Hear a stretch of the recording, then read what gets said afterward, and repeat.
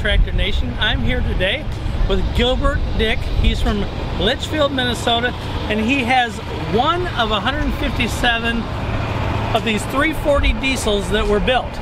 This was the last one that they built. It's the last one in the serial number, and he got it because he just really wanted it. You tell us a story about how you got this, Gilbert. Well, I went to an auction that a collector was 81 years old. He was selling out his collection. And he had this tractor for about 30 years. And it wasn't painted. And so I went to the auction, and another bidder took me to $3,000. And the auctioneer went going once, going twice, and another bidder came up and took me to $4,000. And another bidder took me to $5,000. And I told him I'm going to take it home. So I bid $5,200, and he walked away and let me have it. There you go, and you got it. And what did you say you had? What did you have to do when you got it? What kind of decent shape was it in? It was in really nice shape, but it needed a paint job. All right. So the Red Power Roundup in Huron was coming last time. That was 2014? 2014. So I called my painter and I said, I want to take my 340 diesel to Red Power. And that was the winter of 13-14. Okay. And he took me off his list and didn't put me on and couldn't get it in. Oh no. So I took it to a friend of mine's John Deere paint shop. Why not? And it was a red tractor and a John Deere paint shop. I went to pick it up and it was terrible.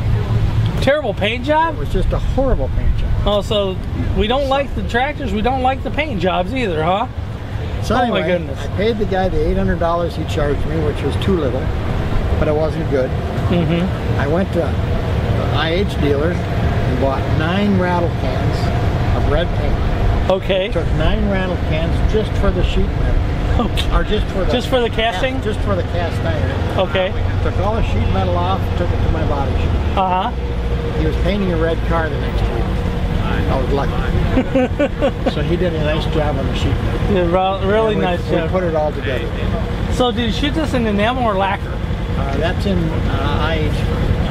That's just 2152? Yeah, 2150. It's just absolutely beautiful. Everything is just really super straight, really super nice. But there's what I noticed when you're coming down the road this morning during the Parade of Power here at Red Power Roundup 2020 was how high up the front end sits.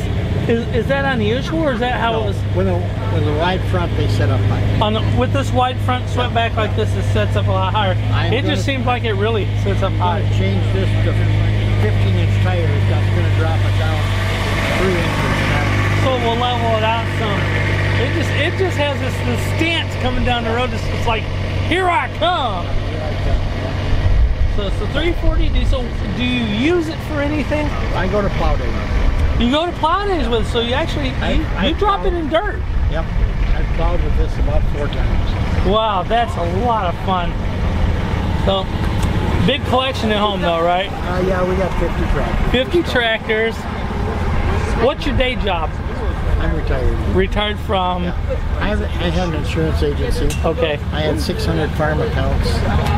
So you took care of farmers and their insurance. Farmers and their insurance. That's well, thanks for doing that, because man, that's much needed. You know, everybody needs some a little bit of assurance from the insurance.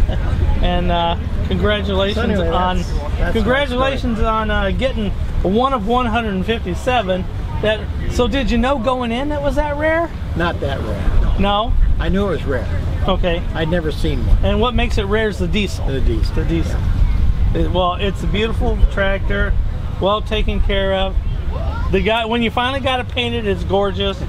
I'm glad you're still using it for what it was made for. Yeah. Dropping a plow in the ground once in a while. And thanks for spending some time with us. Thanks a lot. We appreciate you. Thank you for watching Red Tractor Nation.